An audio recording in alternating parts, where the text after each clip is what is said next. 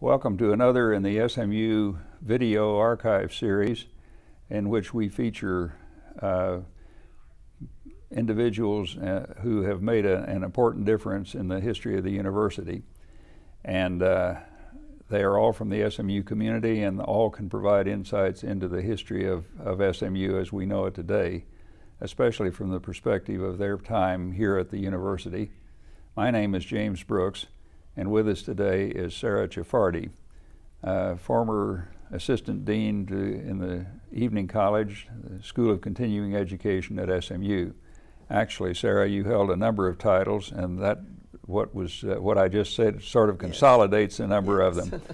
Why don't we begin at the beginning and refresh my memory a little bit on your background when you first came to the job that occupied much of your professional life. Yes. Well, that was a kind of a long time ago. Because I first started working at SMU after I had left the university, and I worked first with Dr. Clough, who was the director of the Dallas College program in the early days. And Dallas College was the ancestor, so to speak, of the School of Continuing Education. Yes, that's right. That was a long time ago. And when was that, Sarah? That was in 1945, about. Right after World War II. Yes, that's right. And so there were many students who had registered at the evening college downtown. And so Dr. Clough asked me to go downtown and work as one of the registrars to help at registration at Dallas College downtown, so I did. And then I found out that since I was working at a part of the university, I could take classes at a part of the university without having to pay anything. So that was mighty good. So I started on another decade of going to school at SMU. And in about 1948, I had worked for about 8 years at Dallas College downtown. And I graduated with honors with a BA degree and major in English. And I was then asked to teach freshman English on the campus. And so I gave up my registrar's job at Dallas College and came back out to the campus and did some English programs for them, freshman English. And then after that, I went back downtown because the other registrar down there had gone up to Northwestern to do some work, and so they asked if I wouldn't please go back and take another place downtown, which I did. And then I heard from the English department I wanted to get a master's degree, and they said, well, now if you'll come back out here, you can get a master's degree, and it'll be an easier thing to do probably, but if you need to take some classes downtown, you can, or to work downtown for a while, you can. So that's kind of what I did. I finally then finished up, well, I had some other, Janet Bingner, another one of our administrators, was there in the 60s, and so, but anyway, I finally did get to graduate again with a master's degree with a fellowship. Well, now, am I correct? The so-called Dallas College, which was the name of what we now call the School of Continuing Education, that began in the mid-30s, did that? It started about, yes, it started about 1934, and there were only about 372 students, but by the time of 1949, we had almost 3,000 students. And the men that had come back from the war, the GI guys, they really did speed up our registrations. And I assume that it was started in the mid-30s in response to the Depression needs, at least in part. Yes, I think so. I know that when we had, the college had some places all on different places over town, some in Oak Cliff, and I remember when they opened the Oak Cliff class, Humphrey Lee came out with Dr. Claude, and they talked about what they wanted to do for the people in that area of the town. And then there was also a class in Dallas College then from one of the churches in Oak Cliff. So it really, in those early days, it was scattered. That's right. On several and locations. And it had been in 2 YMCAs too. So there. But then, really, the Dallas College that I knew when I came, and that you have been talking about in terms of your experience, was located on Ackerd. Yes, that's right. At Ross? No, it was San Jacinto. San Jacinto. At right. what is now the Lincoln Building. That's right. So after World War II, you had a lot of GIs who returned from the war, in many cases with families to support, and they needed a job, but they also needed to finish their education, and so it responded to that need. Yes, that's right. That's right. And how long was Clough? Was he director or dean of Dallas College? He was the director of Dallas College, but he resigned after about 14 years, and Dr. Claunch came along. John Claunch from Political Science. Yes, that's right. He was a professor of government from SMU, and this change really was a sort of a beginning of a lot of additional programs and new facilities. And well, now on that same location, the original Dallas College building on that location, and that came to be the principal focus of Dallas College courses. Right. That was an old building, and then that was torn down and replaced by the Easterwood building. Am I remembering correctly? Yes, that's right. And that was in the late 50s? Yes, right. And you were there all of that while? I was there. Yes, I was there. However, I did leave Dallas again after I got my master's degree, because I thought, well, I want to go teach something else, which was a mistake. I didn't like most of those little kids in West Texas. But anyway, I did come back.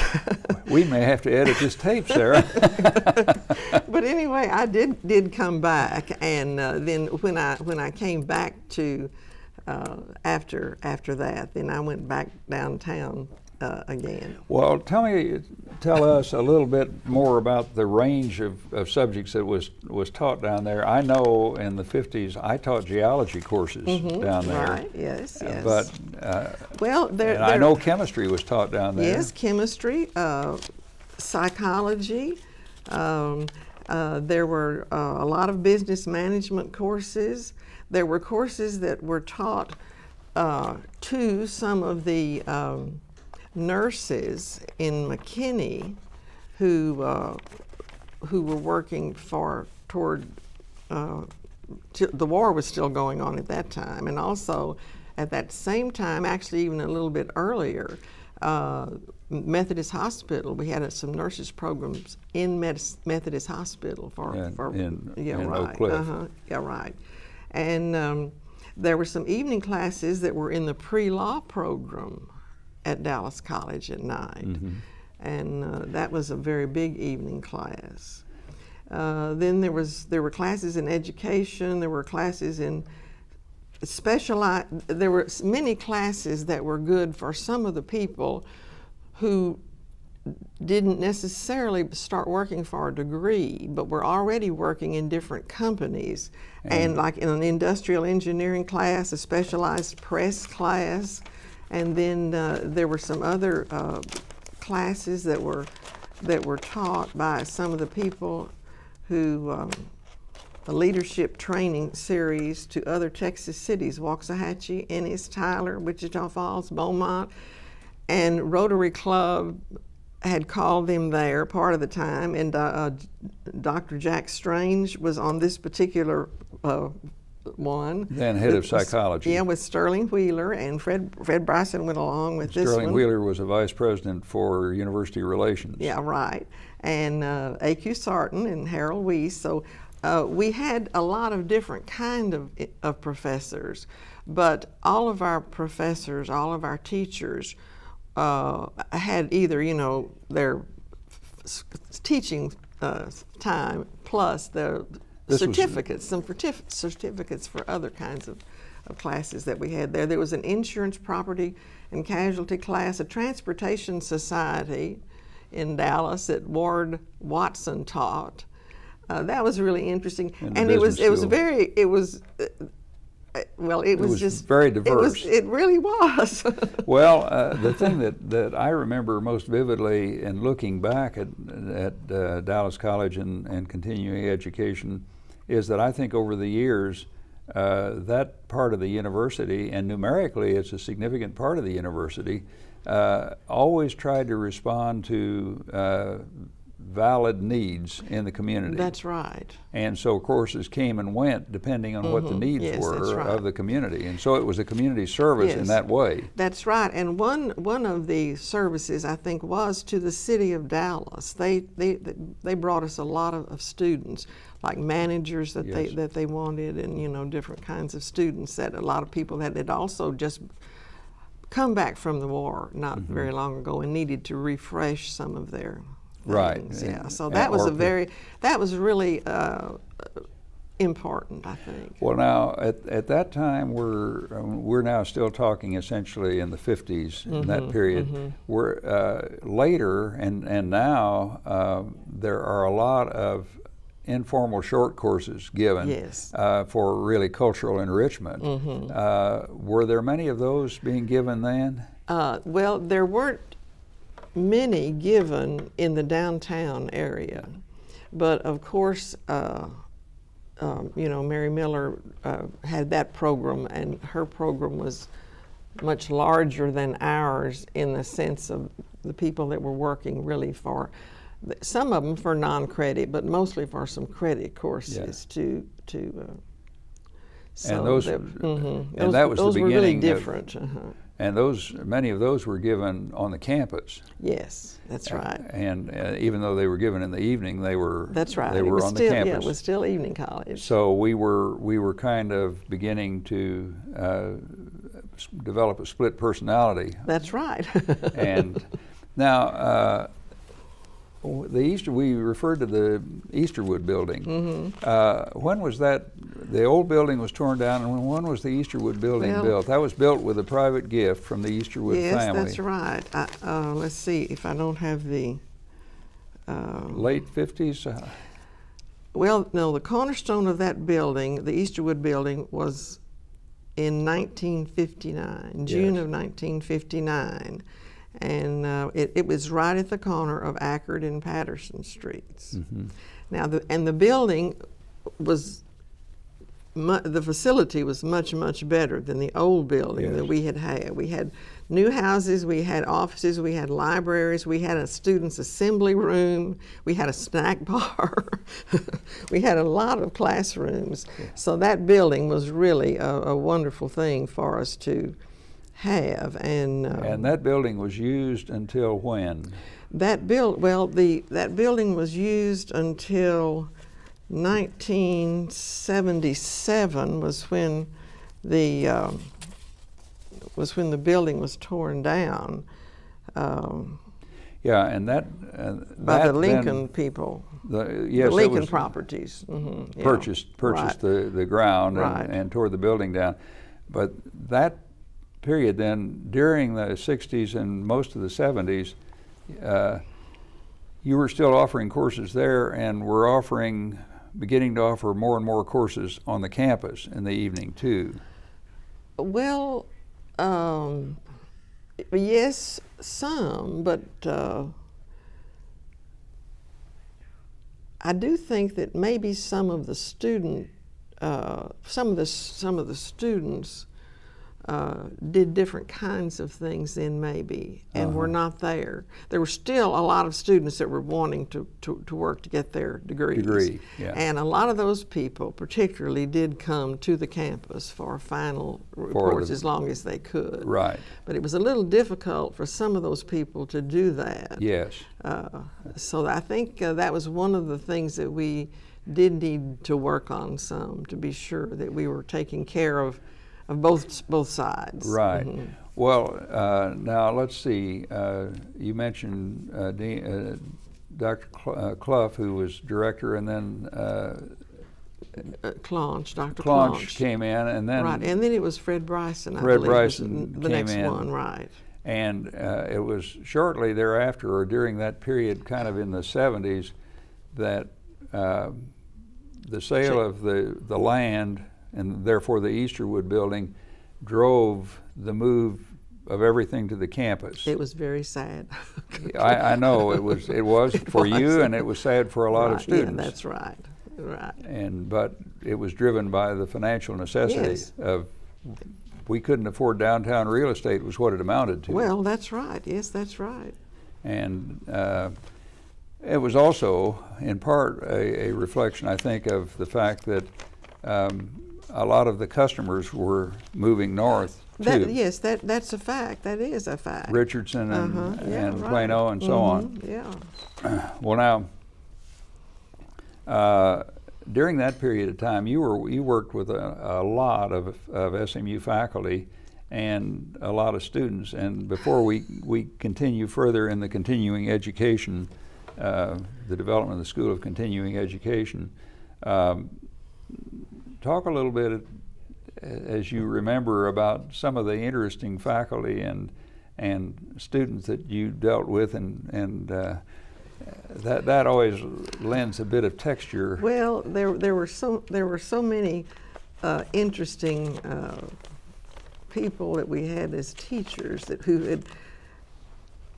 I think so many of those people teachers who came from SMU at night really enjoyed their classes, and they were. I think they felt something strongly about these people who were able to come in from work at night and and have classes and so forth. So I think that we had a very good faculty, and of course a little bit later on, I think some of the salaries at SMU maybe changed around a little bit, and that sort of moved them away or something. But I'm just saying that, but we did have a good faculty, I think. Well, I know a lot of the faculty from the then College of Arts and Sciences, the senior and some of the junior faculty taught there. I know this because he and I carpooled together. Ogden Bain, who was head of chemistry, taught in Dallas College. And there was someone from the School of Engineering that taught for us. I don't remember. But you had a lot of people, and you mentioned Aaron Sarton, who had been head of the Department of Psychology and ultimately became Dean of the School of Business, taught there. Jack Strange in psychology did a large variety of we had someone from the art class that taught for us. I don't remember the name of that person. I just remember that was a very interesting class to look into the door of. Well, I won't ask you to expand on that. No, I can't do that. What about, and when did Dr. Claunch retire as director of Dallas College? Well, let's see. That was about the time the Easterwood transition took place, wasn't it? Yes, it was. It seems to me. I don't know. When he came back to the campus, I think Mary was working with him more when he came back to the campus after Fred. Fred was not downtown too much. No, I think he came in probably in the mid-'60s thereabouts. Yeah, right. That was. But I really can't remember exactly when Dr. Claunch left. It really doesn't matter. Yeah, that's right. the succession. Yeah. And at about the time that the real estate values downtown were forcing us out of operating down there, other things were going on the campus, and decisions were made to group our various activities, adult education sorts of activities, together in what we came to call the School of Continuing Education. Yes. Mm-hmm. And Dallas College was an important, probably the important piece of that. Mm-hmm. But that also included the informal short courses and so on. And you were then essentially in charge of the whole Dallas College operation. Mm-hmm. And you were operating out of offices in the ground floor of Fondren Library, yes, as I recall. Yes, that's right. Uh-huh. Well, talk about the change from coming from downtown out to the campus, and just in terms of operating and all of that. Well, I think one of the things that was really hard to get accustomed to was that you didn't get to see as many of the students as you always did. Now, the students did come by into the basement of the, where we were working, but so many there were more of them, I think, that actually didn't come through our office so much, so that was a little bit of a big change. Yeah. But these students were still going to school and so forth. But and obviously something you missed. Yeah, right. But I think that many of them were very excited to come to the campus, and then to have the opportunity to have different kinds of things to do and see and work on. Now, in terms of earning degrees, was there anything, any difference? Did the proximity of being on campus as opposed to being separated by a few miles, did that make much difference in the number of evening kids who went ahead, not kids, but students who went on for degrees? Do you have any feeling about that? Well, I never did. No, I think mostly I just felt like we didn't have quite as many students, and I really never did get to be a part of that so much, I think. Mm-hmm. Now, the ones that were really worker bees, if they were getting ready to get a diploma, they came by, and they were very, we could be very happy together to know that they had done all this work, and it was a change for them, really. Sure. In the kind of, it was a good change, but it was something that they had to get used to. I mean, I had to get used to, but we did really make it. You did, in great style, and yes. those activities continue today, and, yes, and they're right. still an important piece of the university's offering, and that's right. and because they're in the evening and they're a little less traditional, they probably, in my view, have never been as recognized as they should have been. No, and I think that as things have changed, I do think that that kind of a program at night, it is a legacy. I mean, it's just, it's wonderful. It's wonderful. And now, when the School of Continuing Education came along, and you're going to have to really help me here because my memory is not sharp on this. There was the Dallas College. Was it still called Dallas College when it moved out to the campus, when you all moved out to the campus? I think it was just called Continuing Education, probably. And then there was the informal short course piece that Mary Miller had started, and both of those pieces were under Fred Bryson as Dean of Continuing Education. That's right. What were there any other components that fitted under that umbrella that you recall? Those were certainly the two principal ones. Yes, that's right. Ultimately, later the MLA came in the. All right, I think that's what I was thinking about, because the office we had downstairs, the evening college or continuing education office, was over on this side of the building, and then there was another part of that basement. Yes. that somebody else was working in, and I can't remember who it was, but I think it was the MLA. Master of Liberal Arts. Yeah, right. And then later on, when they grew up a little bit more and it got crowded, then they moved upstairs to the first floor of the library. I think that's what happened then, because I think that's the way it was. And it was closer to where Dr. Bryson's office was also. The MLA program, I think, and I may be wrong on this, but I think that was something that Dr. Bryson started. Yes, I think so. So there were really those three pieces, and all under the umbrella of continuing education. Yes. And the MLA, of course, leads to a degree, but a non-traditional degree in the sense that it is really a broadening degree rather than a professional track degree, if I can use that terminology.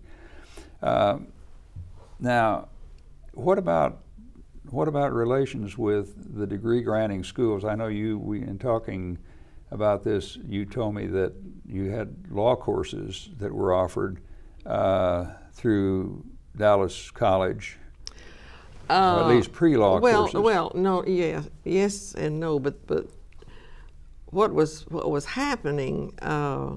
We did have students who were planning to get a degree in law from SMU, and they were going to evening college downtown, evening college. Right.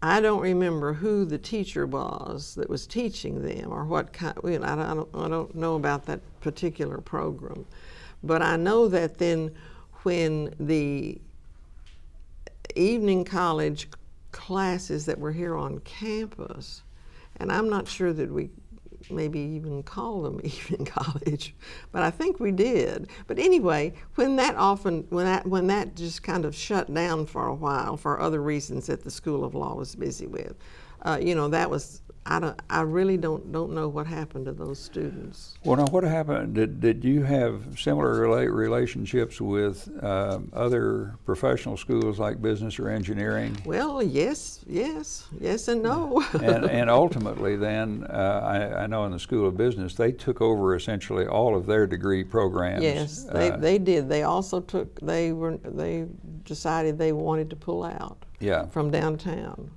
And we did, of course, we did lose some students that way. And that then moved. I'm trying to kind of paint a picture of what happened with the evening courses that students took after work hours, and so the law students were essentially in the School of Law up until the time they decided that they would not continue evening college. And similarly with the business school. That's right. A lot of the faculty from the business school just decided they did not want to teach downtown. Now, I don't know why. But those programs are all consolidated here on the campus. That's right. What about engineering? There was only one engineering course, I think, that was taught downtown. I think 2 different teachers alternated teaching it sometime. And I really don't know what happened to them. Well, I suspect that it went the way of the other professional schools, that it was pulled in under... Was that the time that the School of Engineering on campus was kind of going downwards anyway? Well, wasn't there a problem in there a little bit, or maybe just a change of I think just people, a change of leadership. A change of leadership, yes, right. Because in the mid-60s, there was the beginning of a considerable... This has followed the University Master Plan of the early 60s. A strong effort made on the part of the university administration to strengthen the School of Engineering. Dean Martin was brought in, and then shortly thereafter the School of Business came along and Dean Grayson was brought in, and I think they probably wanted to consolidate all of their programs under their direct control, and consequently they no longer were offered through Dallas College. Yeah, they were offered. That's right. On the campus directly. Now,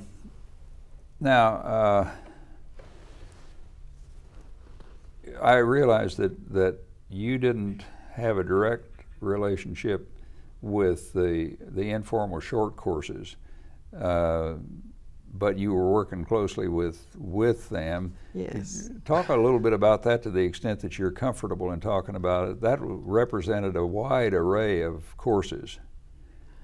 Well, now you're talking about the ones now that the non-credit courses. The non-credit courses that were really cultural enrichment courses. Right. That Mary Miller really got started.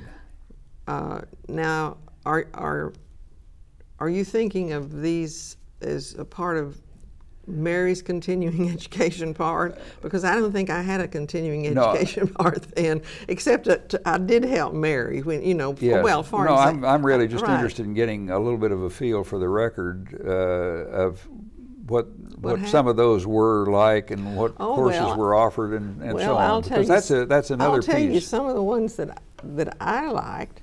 One of them took a bunch of people to Paris. France. Yes, not Texas. No. We went to Paris, and Mary gave me a list of those people, and she said, "Now you're responsible for them. You take care of them on the airplane and off the airplane and up the river and down the river." And so that was a wonderful, wonderful program. It was a week's program, and it was fantastic. It was fantastic. And that was focused on art, I'm sure. Yes, and then. One of the programs that I helped Mary with was a program to Big Bend. Yes. And that was also really a good, Mary knew how to put programs on. Yes, she did.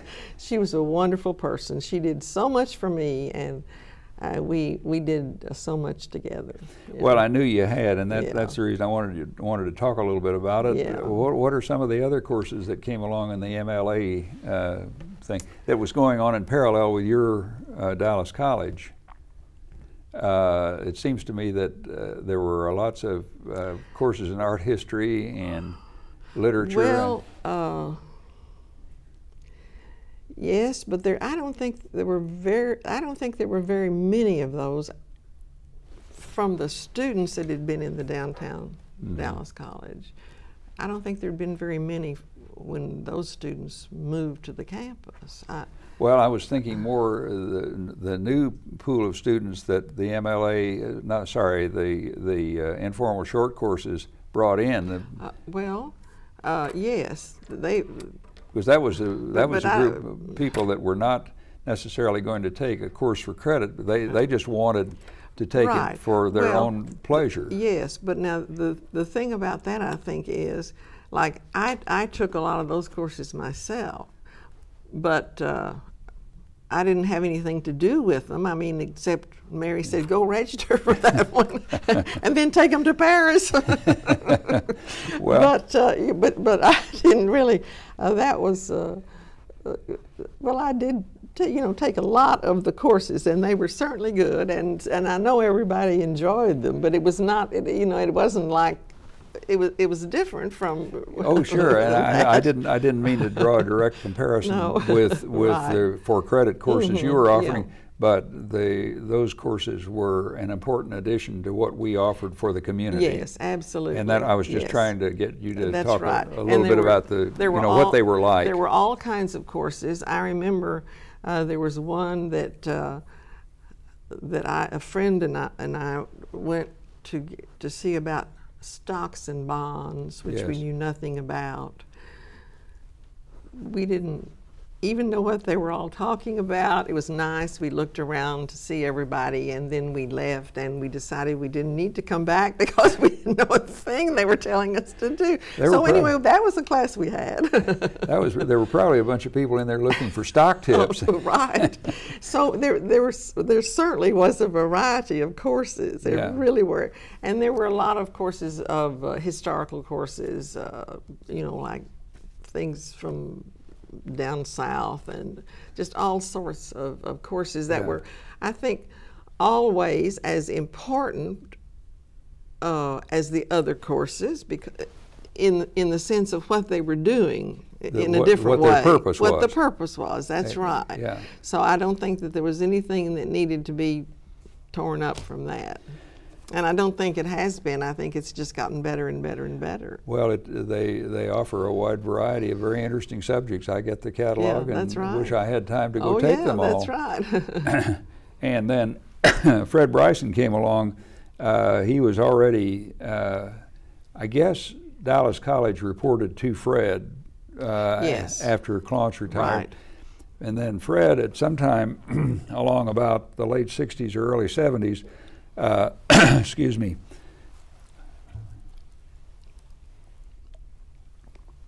Fred got the Master of Liberal Arts program started. Yes, and that was good, a good program. And that catered to somewhat the same audience as the informal short courses, in the sense that these were people who weren't, didn't need a professional degree. That's right, yeah. And on the other hand, they did earn a degree, and they had to take exams, and, so it was kind of between the Dallas College kind of experience and the informal short course, except it did lead to the MLA, and that is still a successful ongoing program. Well, you know, if our whole group could just keep bringing in the different kinds of people, that was better than ever, better than anything.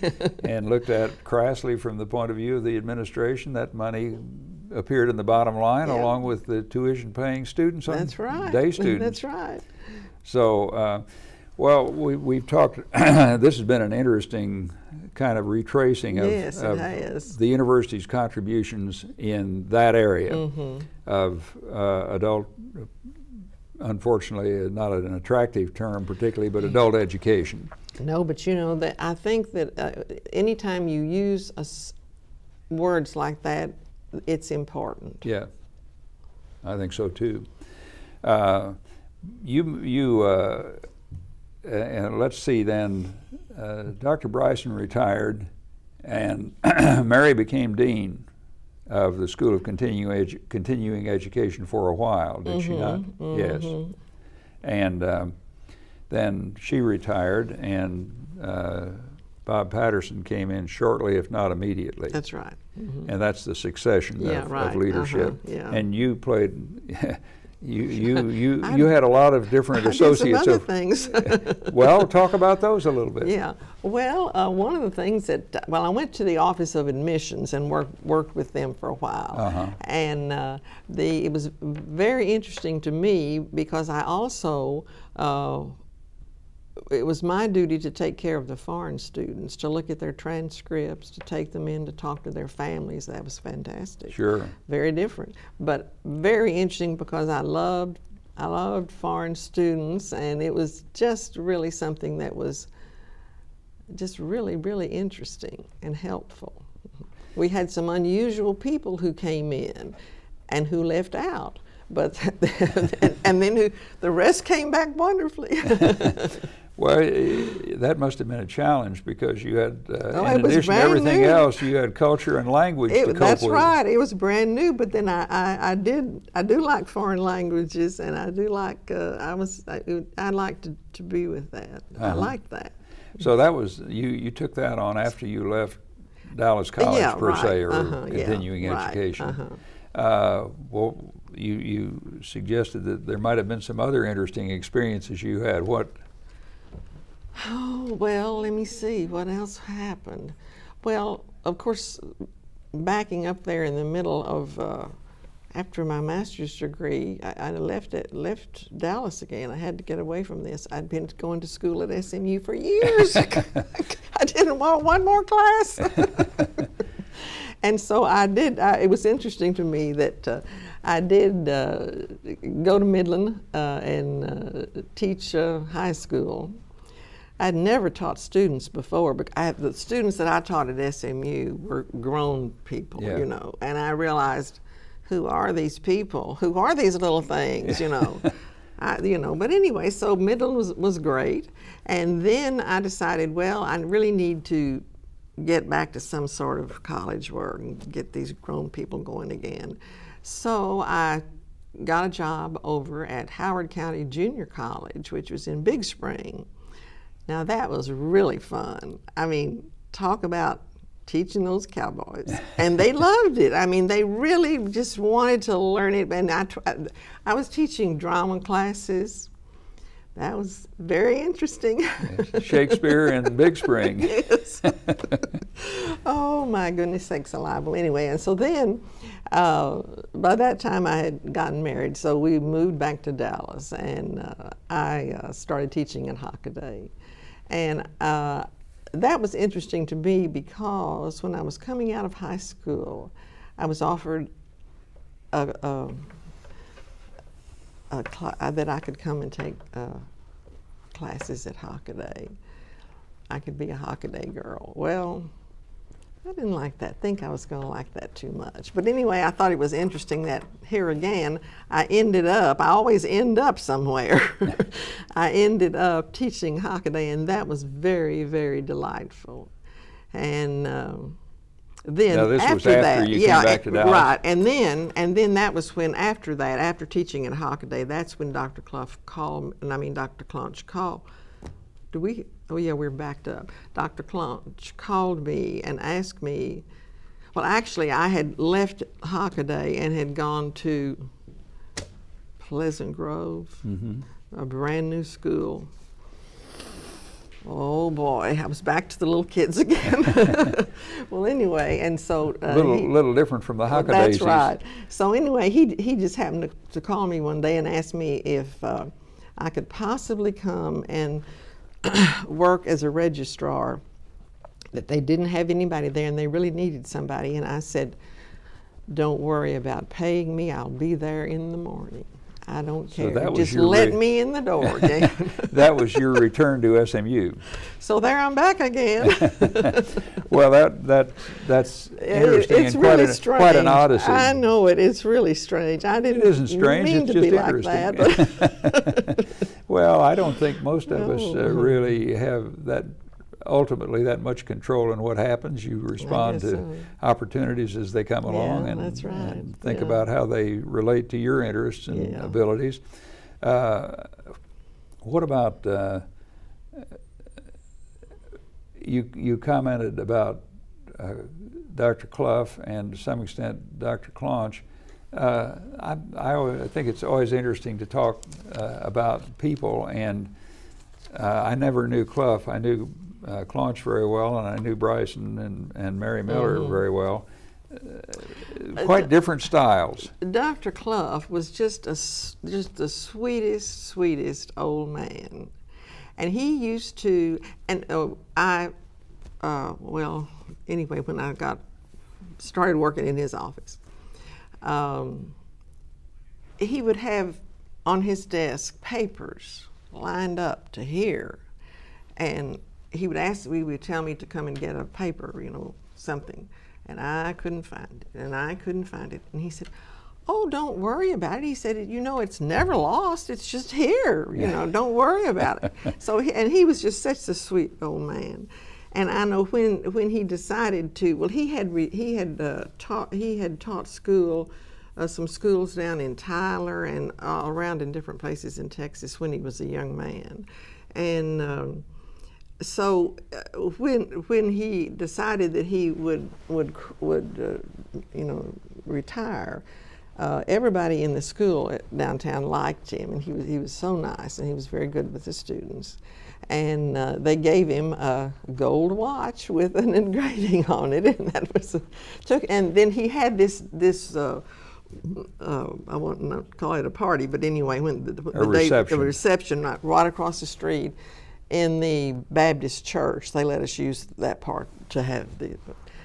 And another thing that I thought turned out to be kind of interesting later, when we had this thing about the cornerstone, one of Dr. Clonch had a daughter, I think, and a son that lived in Dallas, and I believe it was the son that came to the cornerstone when they were tearing it down, and that was For his the name is Bob Easterwood Clough building. or something. Is Yeah. that a name? I It was don't know. somebody that had come, that had been at SMU, and but he never did. He wasn't very. He just came, and he didn't seem to want to get in, to get involved or anything with that. But that was the but anyway, cornerstone for the Easterwood building? Yeah, that's right, Yeah. when they laid it down. Uh-huh. And when they took you back up, there was really a good story What? from me. Well, you were telling me a little bit that they lost the cornerstone, so to speak. They did. See, as it happened when the Easterwood building was built, it just happened that this was one of the times that I was coming through Dallas from some of my expeditions. And so I started to work in the new Easterwood building the day that they put the cornerstone in for the brand new building. So I knew what was in there, and I knew where the cornerstone was. And the Lincoln people couldn't find the cornerstone. Because it was to be I don't preserved. know. It was to be preserved. It was to be preserved again. Yeah. And so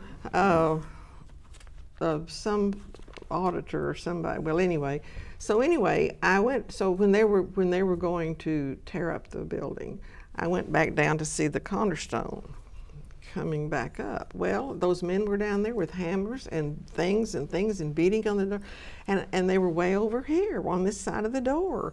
And I said, it's not over there. And they said, this is where they've told us to tear it down. This is where we're tearing it down. So everybody just stood, went on for hours. And so I said, it's right over there. I'm telling you, the day it was laid, I was here in this building. It's right there. Well, they didn't like me telling them that.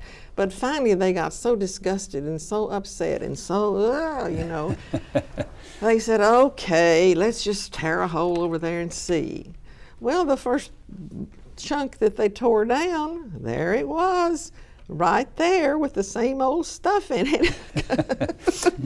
So you were right all along, and they finally had to admit it. That's right, and they had my name in the paper, that I was the one that tore down the cornerstone.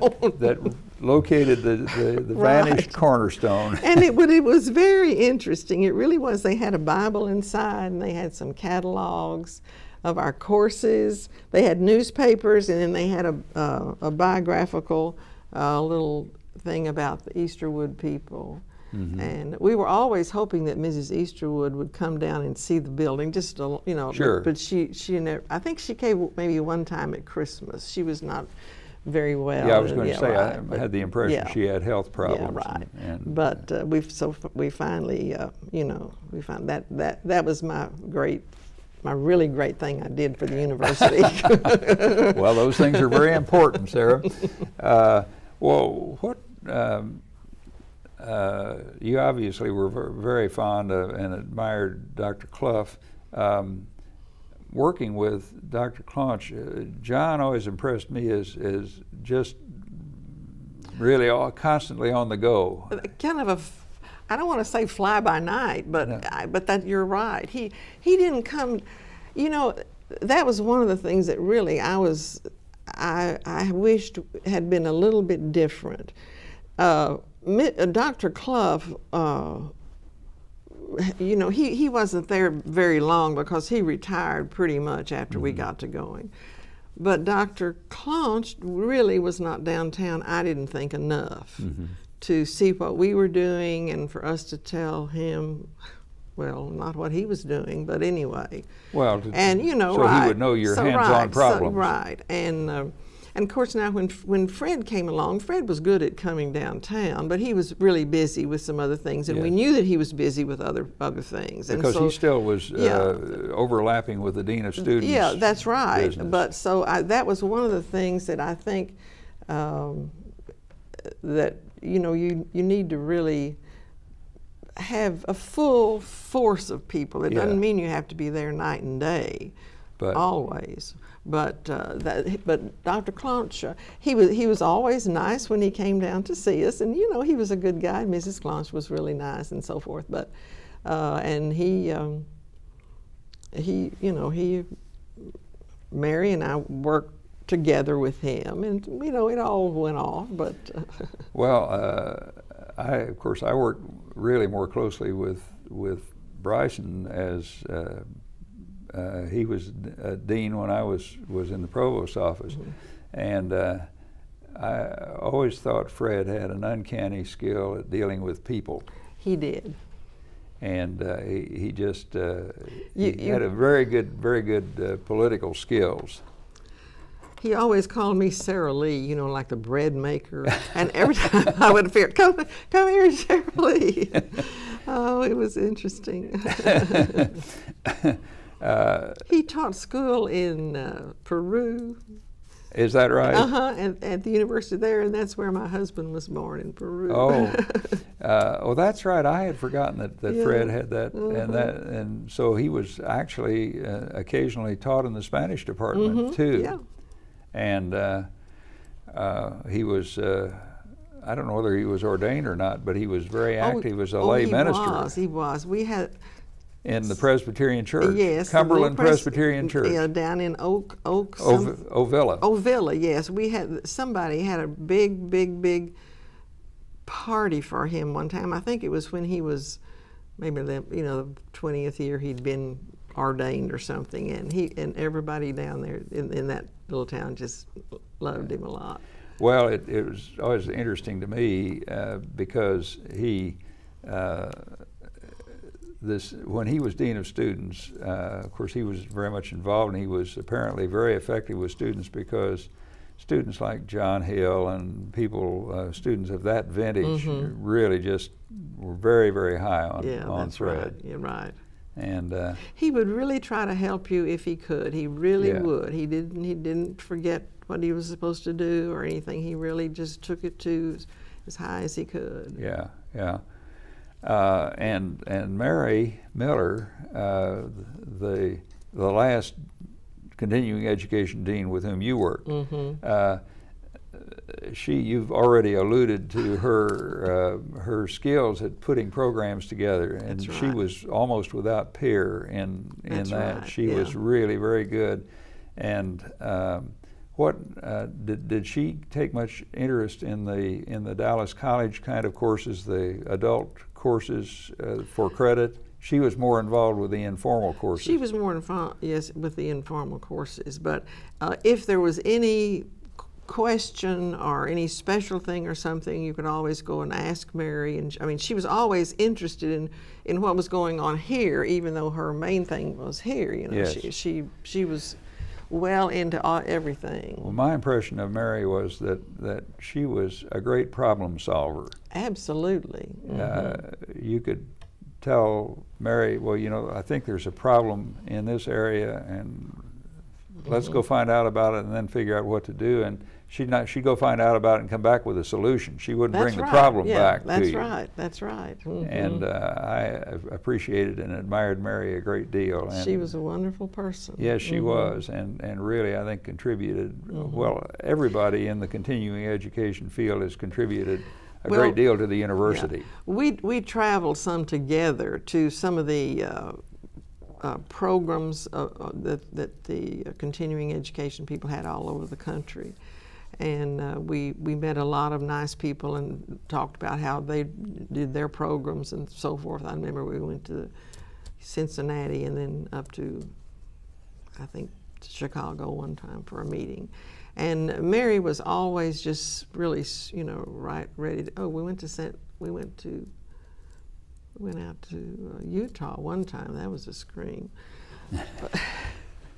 Did she take on the Mormon Church or something?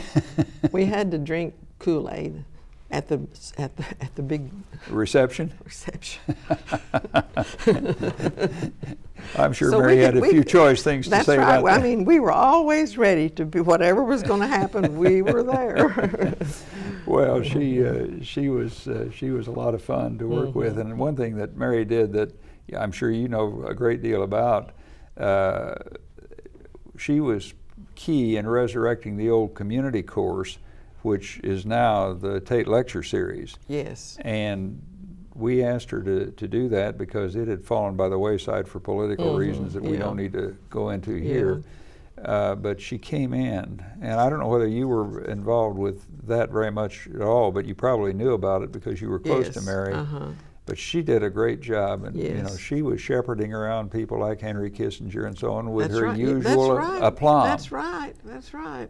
And so I always thought that Mary has never received the credit that she was entitled to, because that program, as it is launched now, the Tate Lecture Program, is really attributable to Mary more than to anybody else. You're absolutely right about that. And she brought Bill Lively in, and Bill took it after Mary retired. That's right. But she was the one who had the pizzazz to get it started. And so. Well, there was a little problem in there, and she, you know, I'm with you. I think she needed more credit.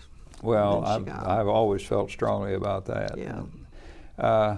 Well, we're getting close to the end of our conversation, Sarah. I appreciate very much your coming in, and you've obviously dredged up a lot of information from the past, and that ought to be in the archives. Well, I should tell you that's a plug for the archives. But it's been, as I said at the beginning, I've felt for a long time that this dimension of this facet of the university has never been as fully understood, or in some cases appreciated, as it should be, because I think it's contributed a lot. Yes, that's right. Well, of course, there were a lot of things going on at the university, and you know, even the big university was getting, you know, so. Well, but I'm glad that we have been able to talk a little bit about Dallas College, because that's, you know, that's my life. Well, of course. Well, are there any other things that we haven't covered that you would like to have on the record that will end up in the archives? No, not anything ending up in the archives. Well, but I mean, but well, you know, we had some very good young men at SMU. I mean, at Dallas College that turned out. Had gone to school downtown and turned out to really big businessmen when everything came along. I had some names here, but I thought, well, geez, I better not have those names, because, well, I don't know. Well, they might not even want me to have their names. But I mean, we just had a lot of different kind of students and wonderful students, and you know, I do think they deserve to have some credit. Well, I think I know personally, and I won't mention names because I'm going from memory rather than from the record, but people who have come to occupy quite high positions in banks and major businesses in Dallas at one time or another have either taken a whole program or occasional courses in Dallas College, or in some cases the executive MBA program, which was never your baby, but it was a kindred kind of piece, of course, and consequently, you know, that deserves a lot of credit. And a university in a major metropolitan area, as SMU is, really, I think, has to be sensitive to those things. And I think maybe the community has not always realized fully what a contribution SMU has tried to make over the years in that area. I think that's right. And it's thanks to people like you that because this was something you really believed in and cared about, and you put up with all of the guff that you got from all the time. the guff that you got from various administrators, including me, over the years. You know. And so I think that. I think we owe you a large debt of gratitude, and a lot of people feel that way. Well, and that's very nice. So the saga of Dallas College from the mid-30s to the 70s, to the 70s, well, and on beyond, really has been a much credit. And of course, the legacy thing has come along more recently with all of those programs, and so I think we're about at the end of our rope, and I want to thank you very much, Sarah. It's been a pleasure for me. Well, thank you so much too. It has been a pleasure for me too. Good.